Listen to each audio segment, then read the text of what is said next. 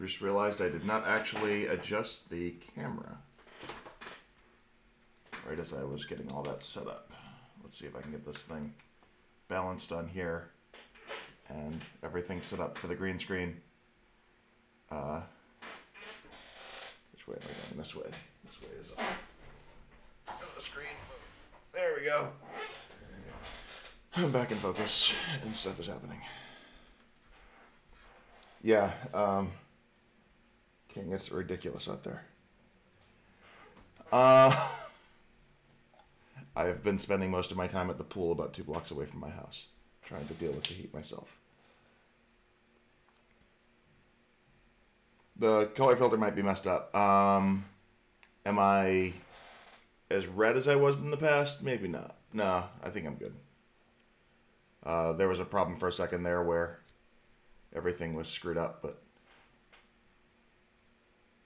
I think we're good.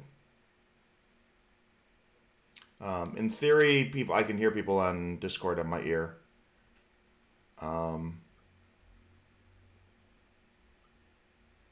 Haven't tested it.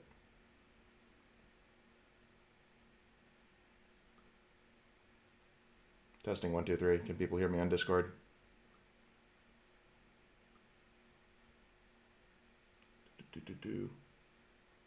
All right, well, if anybody pops up there, then great. If not, not too worried about it. Let me drag this off to the side here so I've got just the chat. Otherwise, I guess this time what I want to talk about is based on the straw poll from last time. What did we get as results? Oh man, algebraic structures snuck up to be equal with propagators, but I'd already basically decided to go with propagator stuff, so sorry. I guess really the question is, what is a propagator? And what are they good for? And where do they come from? And what's this term? Nope, looks like Comened's lost at the last second. Someone must have come through and stuffed a bunch of ballot entries in for CRDTs. It wasn't me even. Besides, honestly, I really wasn't sure what the heck I would do with co-free Comened coalgebras, since it was a topic suggested by somebody else that I didn't really have anything particularly deep to say about. Let me see if I can adjust the background here so I get a little less static. This might take me a second, but I'd rather do this now than have it go for the whole stream. Where the heck is my properties? Nope, that's good. Filters, chroma key.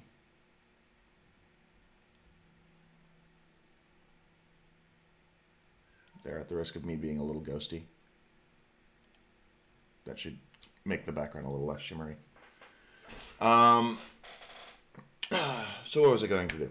Okay, so propagators. So what is a propagator and where do they come from? Let's see here. So there was a thesis by a guy named Alexei Radul under Jerry Sussman. He called it The Art of the Propagator in 2009.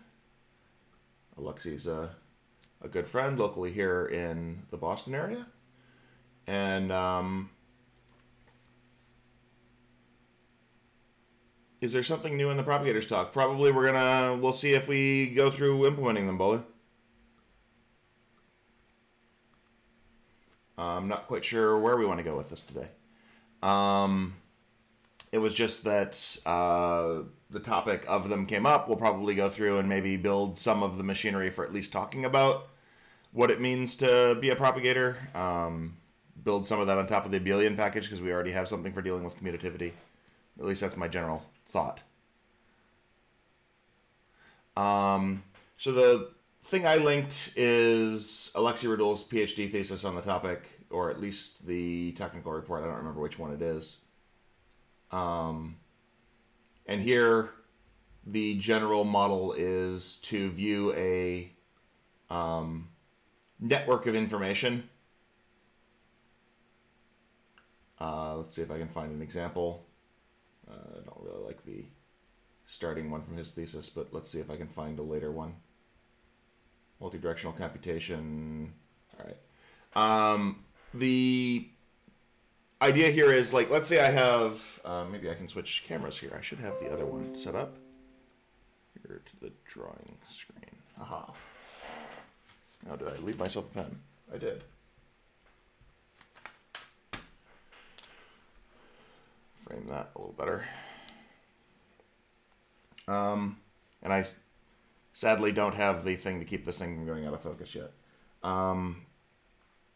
So what I want to have is, I have cells that hold information about values.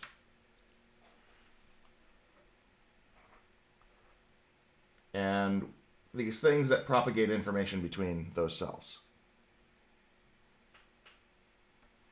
So instead of these things holding like actual, like, the value is 5, the value is 6, they hold like, I know something about the value.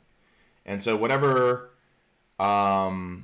structure that we're going to choose to store that information with will have some kind of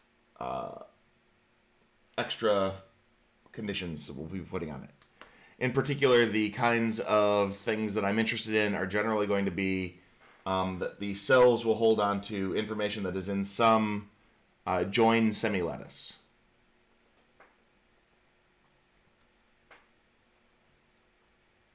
So let's see if I can build up that topic from scratch in code.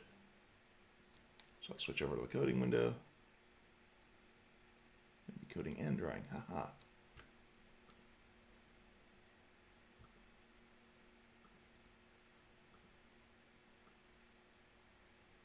Get everything to fit there. Of course, I didn't resize the font to be readable at this scale.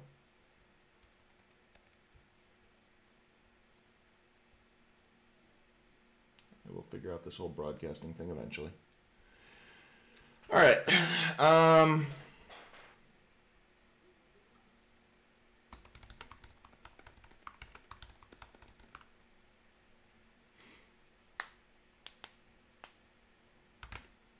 So let's see here.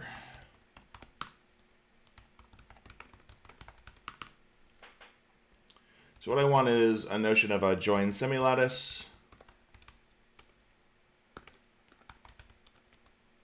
And I'm going to always assume that these are bounded join semilattices, so I'm just going to call them semilattices to save myself some typing. And I'll assume that I have a monoid for A.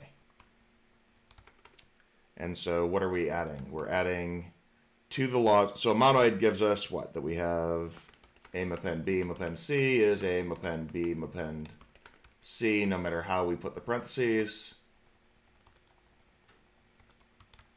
And that mempty mapend A is A mapend mempty. We had this last time. And what we're adding when we move into it being a semilattice is that A mapend B is B mapend A, and that A mapend A is A. So we talked a little bit about semilattices last time when we were talking about inverse semigroups. So if we have all of that stuff from inverse semigroups around, we can say, hey, look, every semilattice is an inverse semigroup. And we can say that in that setting, the inverse of A is A. And if you recall from last time when we were talking about inverse semigroups, if you don't, that's fine. Last time we said that an inverse semigroup had these properties, that inverse A mapended with inverse of A mapended with A is A. Inverse of A mapended with A mapended with inverse of A is inverse of A, and this follows just from the laws we have above, right? Because if inverse of A is A, then this is just A mapended with itself multiple times, but that's just A, and that's just A. So that just all trivially follows. So we obey well, I only gave the laws for this to be a regular semigroup. And then for it to be an inverse semigroup, we needed to know that all idempotent elements commute, but every element is idempotent, and therefore, and all elements commute. So, so we're an inverse semigroup kind of trivially. That's all I have to say about inverse semigroups. They're not going to be otherwise relevant for the rest of the talk. Aim append. So is mappend the join operator? Yes, I'm just using the usual one from data.semigroup.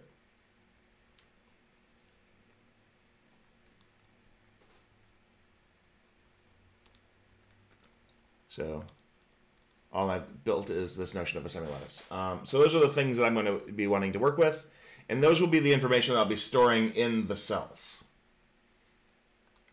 So inside of here, there'll be some join semilattice. It might look like something like here. I don't know anything about the value.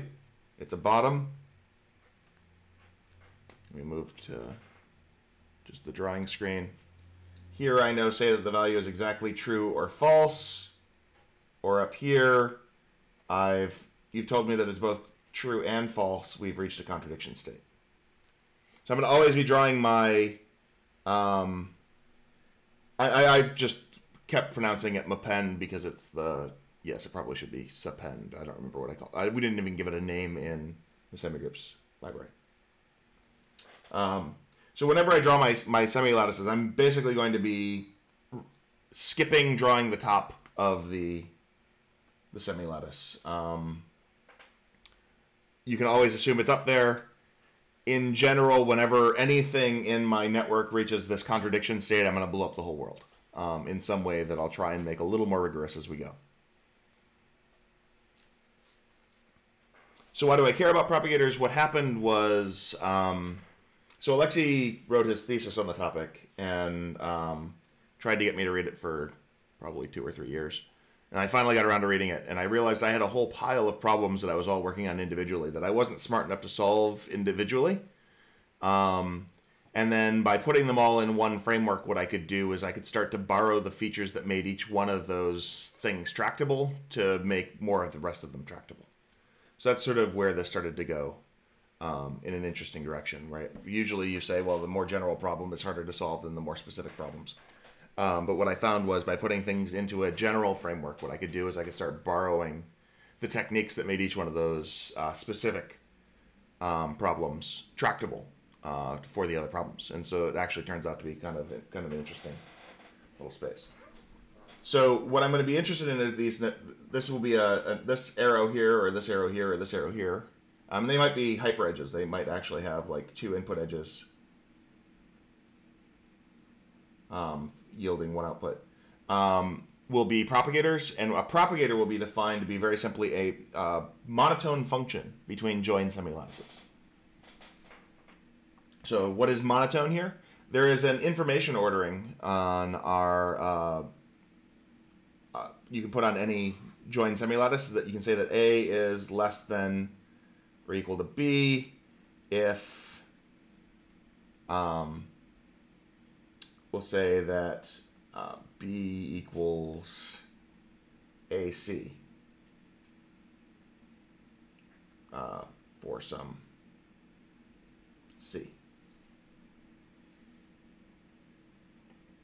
So it means basically if there's something that I could, like if the node I'm interested in is below, if A is below B, then I'll say that A is less than or equal to B.